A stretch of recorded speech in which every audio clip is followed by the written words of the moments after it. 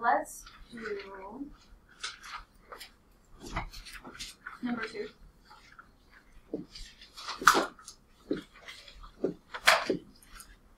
So in this section, now we're talking about larger and smaller numbers. We're trying to find these two. So if you want to define them, L would be the larger, S would be the smaller, or you can name them something else. But in this, it says the larger of two numbers is 7 less than 3 times the smaller number. If the sum of the numbers is 61, find the numbers. What do we feel is important there? Addie. 7 less than 3 times the smaller. Okay.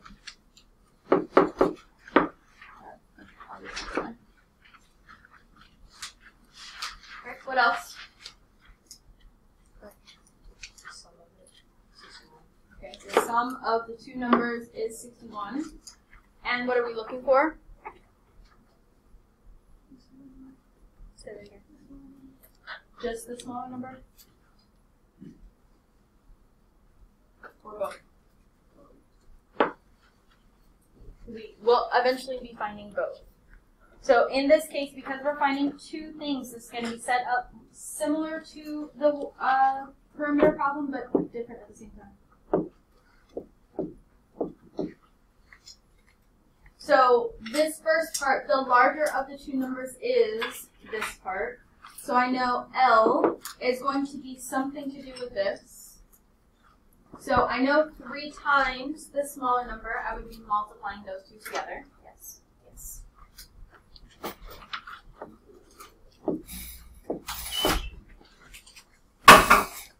And in this case, the less than part is not your inequality symbol, but is actually going to be subtraction. But in this case, because 7 comes before less than, you're actually going to put it behind the 3 times. So it'll be 3 times S minus 7.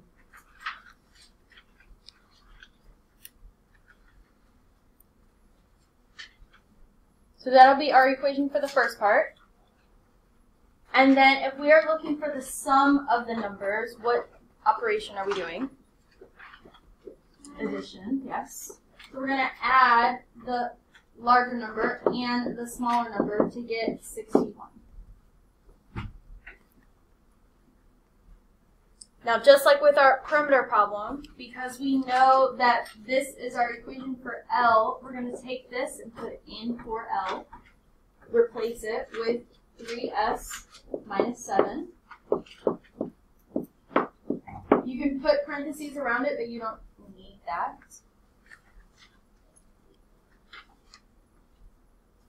And then we have some equation. What would be our next step?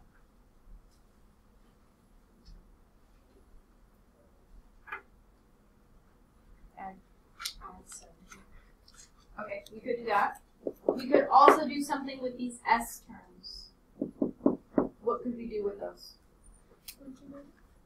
Say that again. Put them together. Combine them terms, yes. So this would be 1s plus 3s, so 4s equals 68. Yes.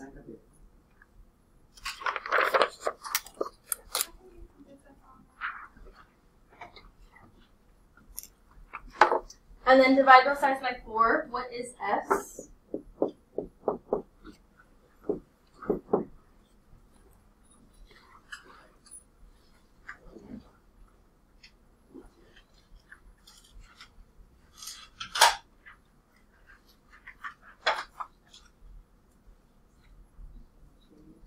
Say that again.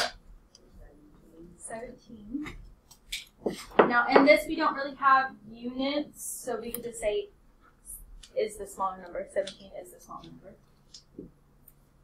Now that we found our smaller number, how could we go back and find the larger one? Minus 17 from 61. So that is one way we could do it. How could we use this, though?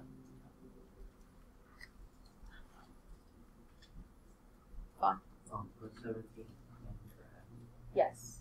So you have a choice. You can put 17 in for S here and figure out what that is, or you can put 17 in for S here and then subtract it. Either or.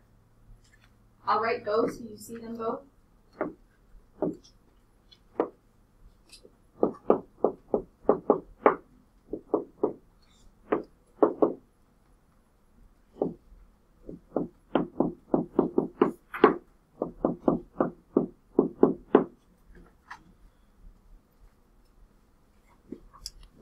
is L?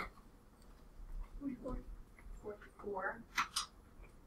Is that what we said? I did. Yes, 44. Did we all get 44?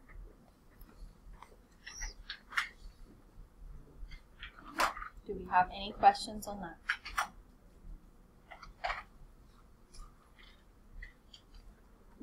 We're going to do a perimeter problem on the back.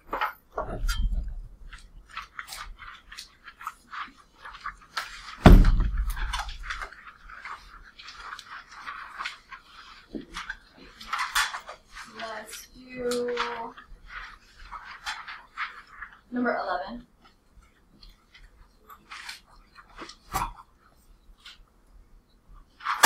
For number 11, the length of a rectangle is 3 centimeters less than twice its width.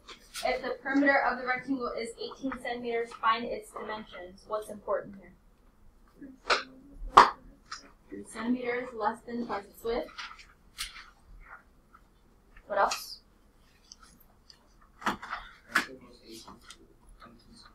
The perimeter is 18 centimeters. And what are we looking for? The dimensions. So both the length and the width.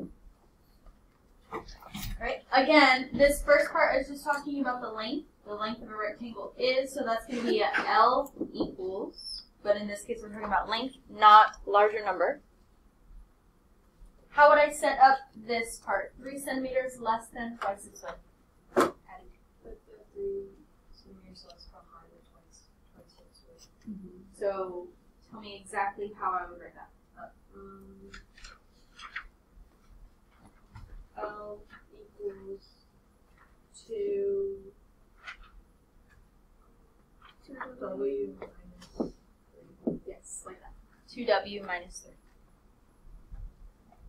So then we have our length equation.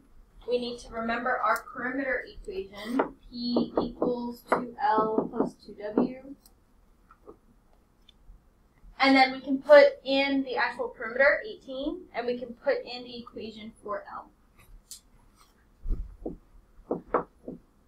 But put that in parentheses.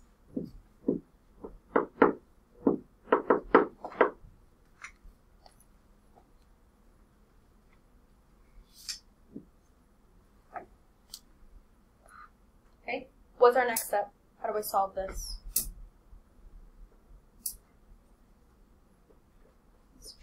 Distribute the 2.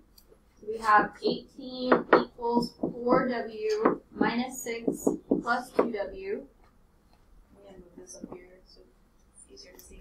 And then what? 4 plus 2. So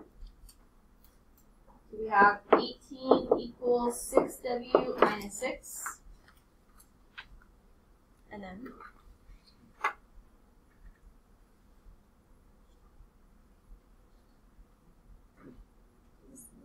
we can add 6 on both sides, yep. So we have 24 equals 6W, and then we can divide. What is W? 4 what? 4 centimeters. Good.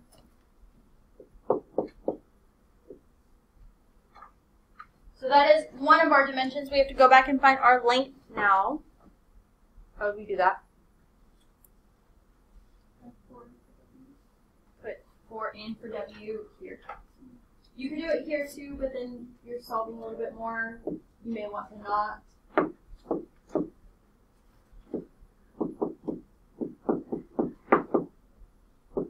So if we put 4 in for W, what is L? 5 what? 5 centimeters. And then if you were to draw a rectangle and put the lengths on both sides and the widths on both sides and add it up, 5 plus 4 plus 5 plus 4, you should get 18. Or if you put those back into this, 2 times 4 is 8, 2 times 5 is 10, 10 plus 8 is 18. So it works. Any questions on that before we move on?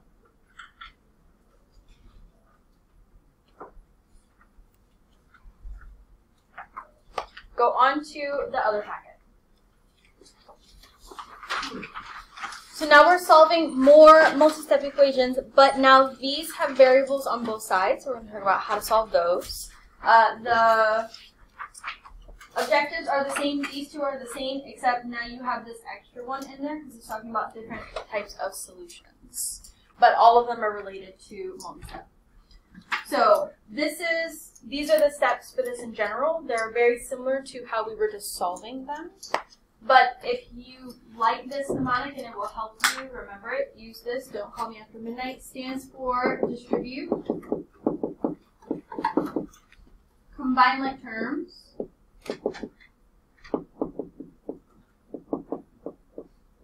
Move the constant or the variable.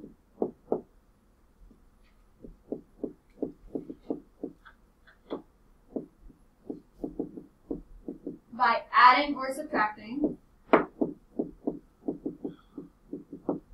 And really we're going to do this twice. We're going to distribute if we can, combine the terms if we can, move the constant, and then go back and move the variable by adding or subtracting. And then once we've gotten the variables by themselves, the constants by themselves, then we can multiply or divide.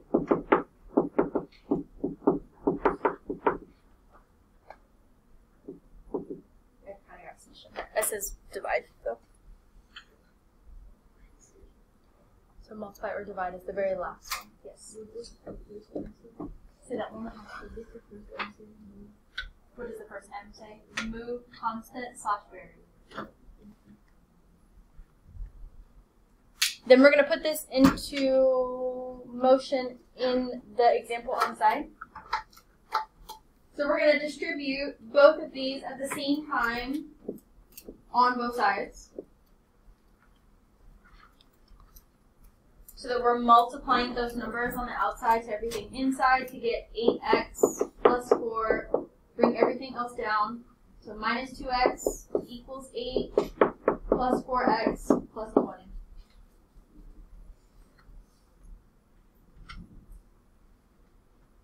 Then combine like terms on the same side. So we see a bunch of x's and a bunch of constants, terms by themselves, but we don't want to combine like these two or these two, just on the same side. So what are the like terms on just the left side? 8x and negative 2x. What about the right side? 8 and 20. So we're just combining whatever is on the same side. Do exactly what it says. 8 minus 2 to get 6x. And then 8 plus 20 to get 28.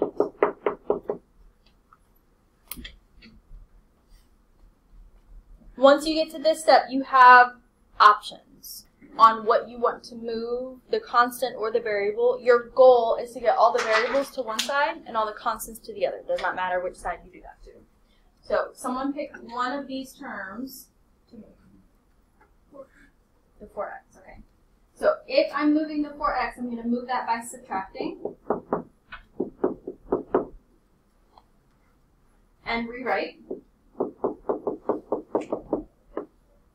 And because I moved the 4x to the left, I now have to move my constants back over to the right. So I'm going to subtract the 4 over.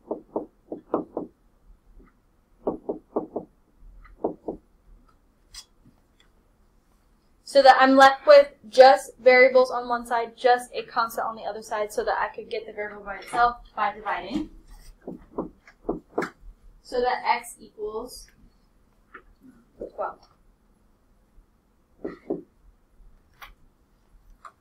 What questions do we have on that so far?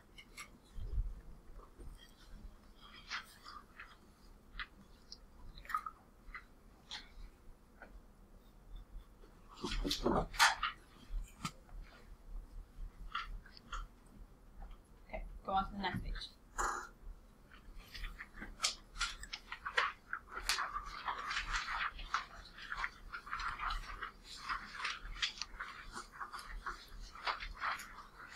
So we did some of these last time, but they didn't have variables on both sides, so now we're just kind of go through some of these now. Properties of equality are the same. They're just variables on both sides now. Mine up here is kind of blurry, so I would look at yours because it should be more clear. So the first one is still the original, the given. What changed between step 1 and step 2?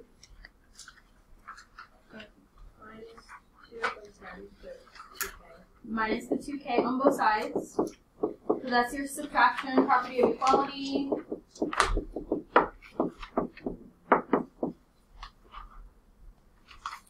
And then step 2 to step 3, what happened there?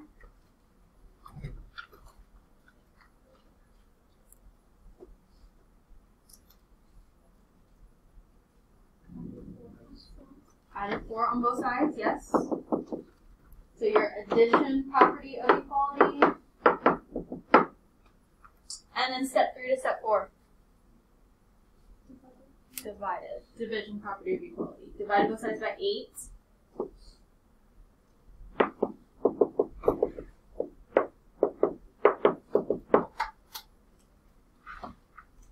Okay. Questions on that before we do 5?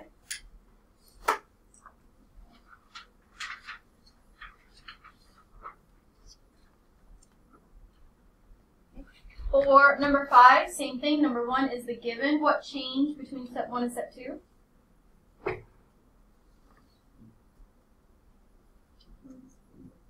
Minus 5n on both sides. Subtraction property of equality.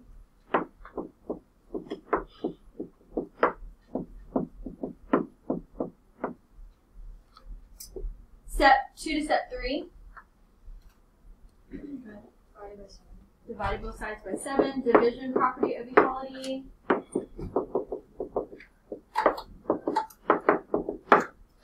And then from 3 to 4, what happened there? They flipped it. So that's your symmetric property. That's just saying I can take x equals 6 and do 6 equals x. It's the same thing.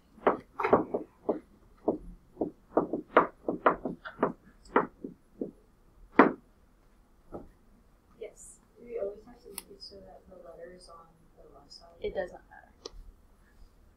If you have a preference, sure. If it doesn't matter, then it doesn't matter.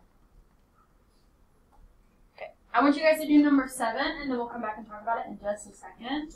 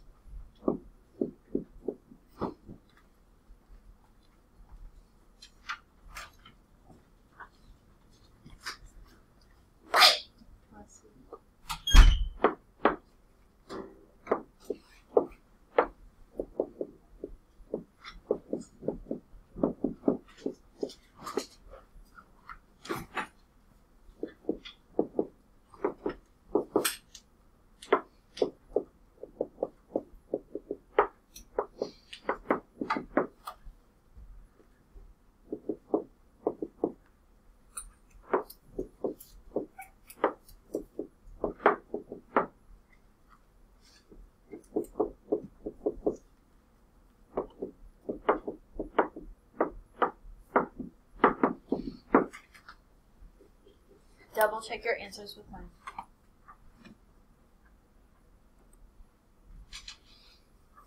Did we have any questions on those?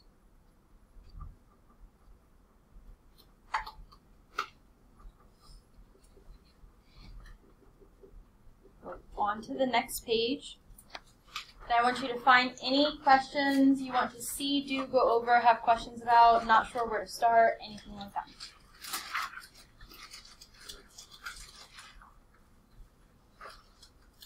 Yes. 4.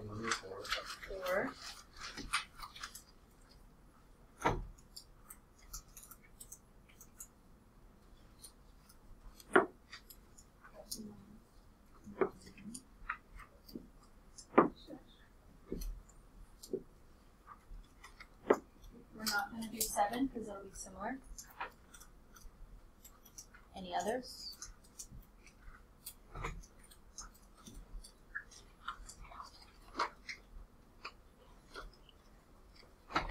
So when you see a problem like number 4, where it's a fraction that equals another fraction, or proportions, you are going to cross multiply. So take this numerator and multiply it to the opposite denominator, and vice versa. Take this denominator and multiply it to this opposite numerator. When you do this, you have one of two choices. You can go directly into after you've multiplied it, or you can rewrite it first and then multiply. So I'll rewrite it first. It does not matter which side you put whatever on.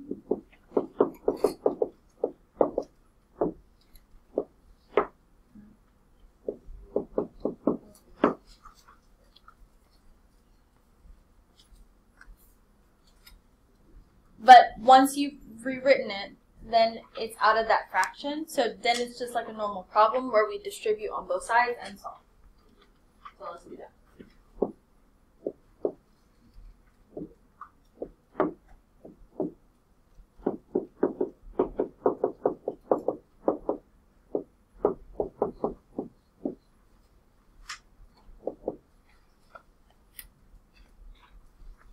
So at this step, I'm going to show you how to do this.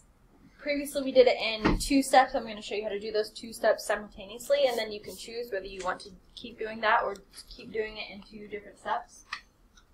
Pick one thing you want to move.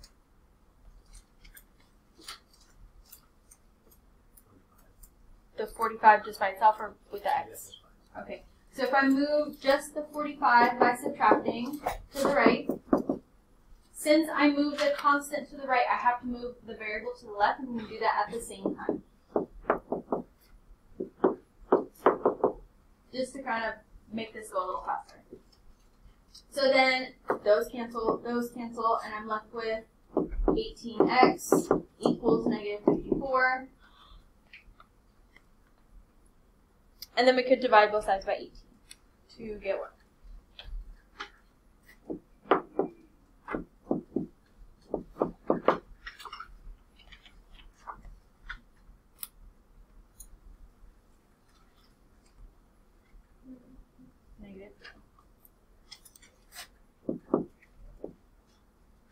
The check yourself works the same way for this. You would put the negative 3 in the original back in for all the x's and then simplify, or you can do it after you distributed and see if they equal on both sides. It's okay.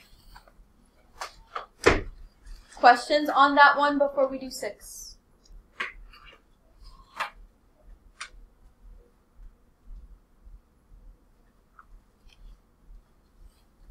So then for 6, we have another fraction that equals another fraction. So what's our first step?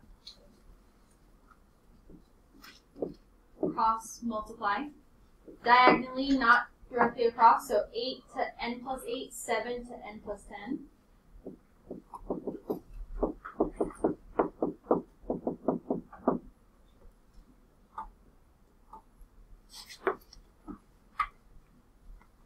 And then, oh, this is what I was talking about earlier. You could rewrite it first and then distribute, or you could go ahead and multiply it out so that you start right here. Either one is fine. So for this, we have 8n plus 64 equals 7n plus 70. What do we want to move first? 64. Okay, and no one has to do this the same way. If you want to pick a different one, that's fine. So let's say I move 64 by subtracting, and then I have to move the 7n also by subtracting, so that we get n equals 6. You could put 1n, but you don't need that 1. Questions on that one?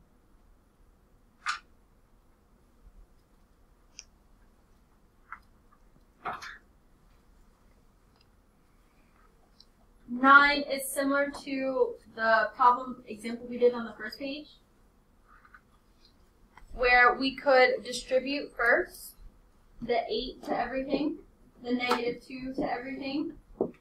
Be careful with your negatives here, so that we get 8y plus 32, minus 2y plus 2 equals 70 minus 3y.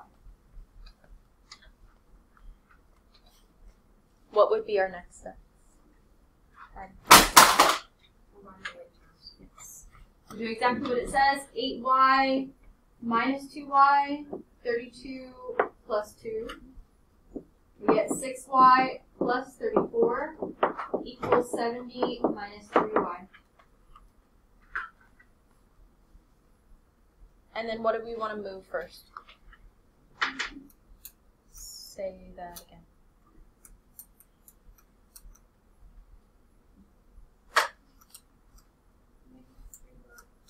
So 3y, okay, so we could add that to both sides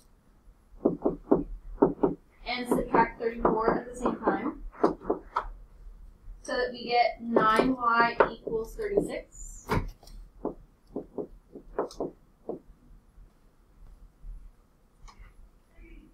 And divide both sides by 9. What is y? 4.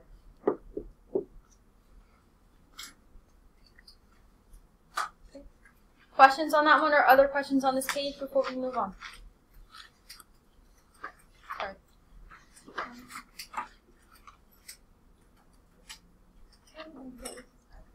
At what point? This section. Right here, right here. Right here. So we added 3y on both sides and subtracted 34.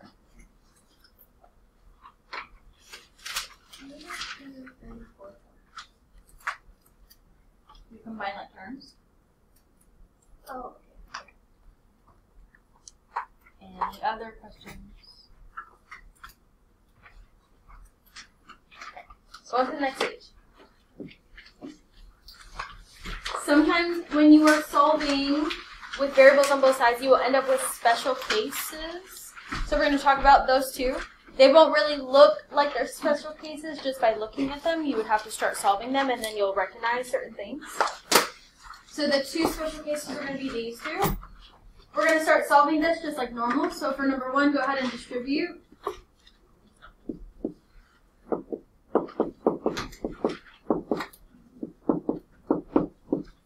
This is. I don't know why it's changing colors like that.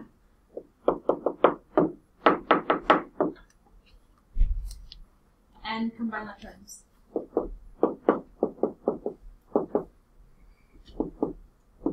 It's still doing it. Okay. My apologies.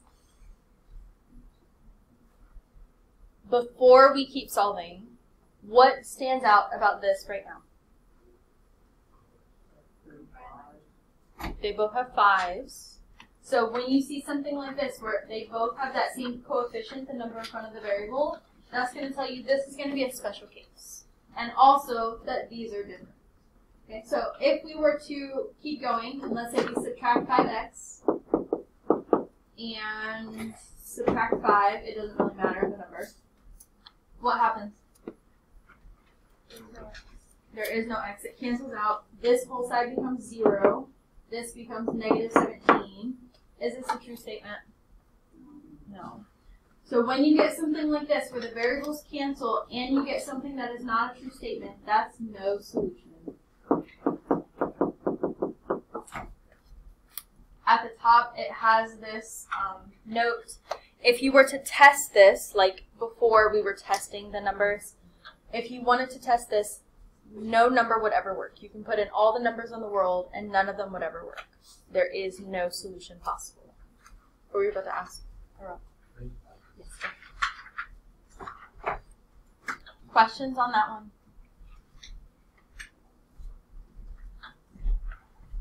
We're going to do the same thing with number 2. So go ahead and distribute that one.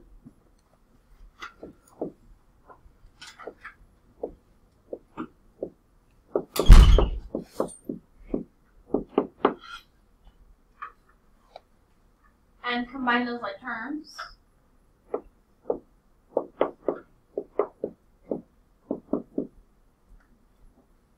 Before we keep going on this one, what stands out about this?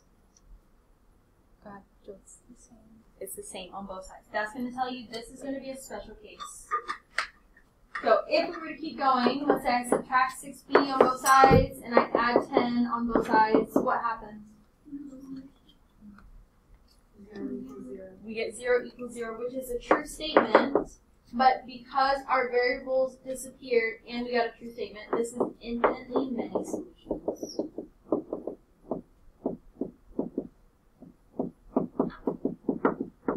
Or IMS for short. So the opposite of no solution, for infinitely many solutions, you can put in all the numbers in the world and every single number will work. No solution, no numbers will work. Infinitely many, all of them will work. Okay, questions on that? Okay. I want you to try 3 and 4, and I'll give you some time to do that, and then we'll come back and we'll talk about those, and we'll do one last thing, and then you'll have time to practice. Okay, for number 3, did we get that that was or was not that that was no solution or infinitely many solutions? Infinitely many. Yes. When Theo will be fine. Did anyone need to see that one? Okay. What about number 4? What type of solution was that? No solution. Anyone need to see that one? So with this one, because we weren't distributing, you had a couple different choices. You could have started by moving things over, or started by combining. Either way, it did not matter. So let's say we started by combining like terms. If I was doing this algebraically, this is really a fraction. I can multiply this by 5, and also this by 5, so that becomes negative 10 over 5, and then I can subtract those two to get to this.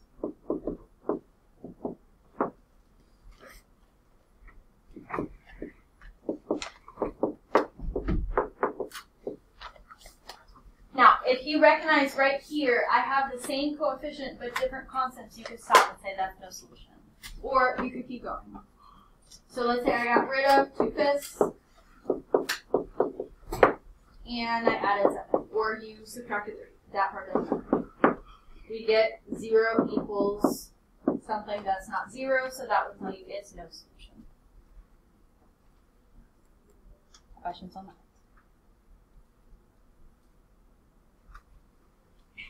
Okay. So we're going to do one last thing. Go on to the next page.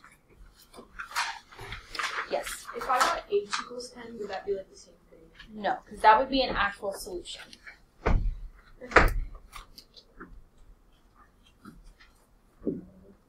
Okay, so we're going to do number 1, and then I'm going to show you how you can check the special cases in Desmos, and then you have time to practice. Okay, so for number 1, find the value of x so that the rectangles have the same area. First, we need to know how do we find the area of a rectangle. So not perimeter, where we added up the sides, but area, adding length times width, yes. So if I were to multiply the length and the width 12 times x, and the length and the width here 16 times x minus 2, how could I set this up so that they have the same area? I need some equation, and I have to make them the same. What could I put here so that they would be the same?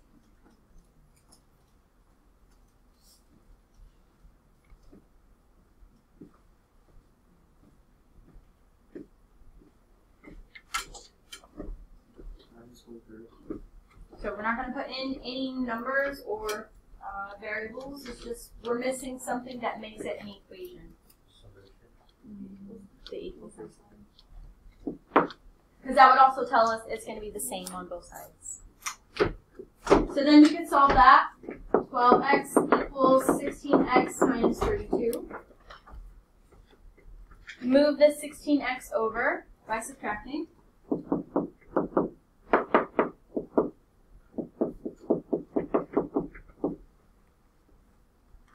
And divide both sides by negative 4. So the x is, it would be positive, because the negatives would cancel. We don't have a unit, so just 8 for right now. it doesn't ask this, but if it did, yes, if it did ask us to actually find the area, I would multiply 12 and 8 or 16 and 6. What would that be?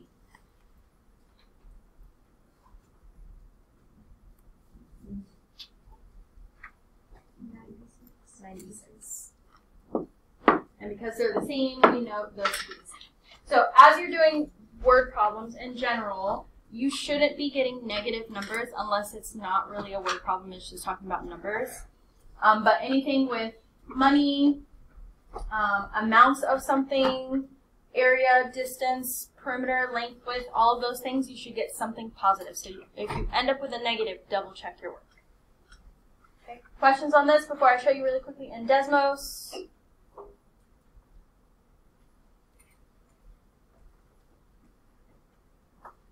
Okay. So the problems that you're going to get a solution, one, it'll look different on both sides. They'll have different coefficients or different numbers for the variable. So that part's the same.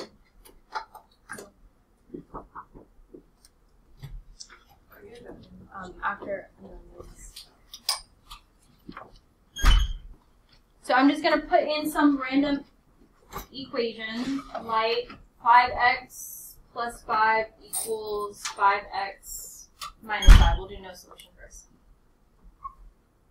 When you put in something like this, nothing will appear. It's not an error or anything, just nothing will appear. So you have to put them in separately.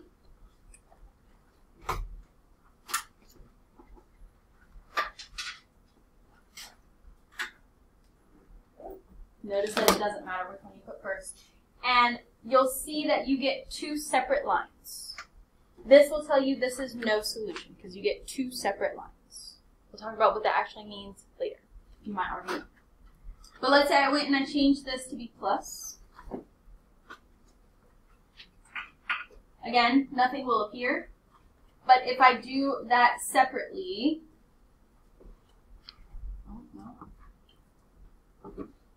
there we go. Because they're identical, they're going to line up on top of each other. You may have not seen that. But they should fall exactly on each other. So if it's infinitely many, they will line up on top of each other. Okay, questions on that? Okay, so you guys have the delta math multi-step equations with variables on both sides. That one is due tomorrow, yes, today's Thursday. As well as the multi-step equations and the real world problems, those are all due tomorrow. So be working on that. If you finish at least the multi-step equations with variables on both sides and want to come finish the test or do retake work, then you can do that after you've done the multi-step equations with variables on both sides.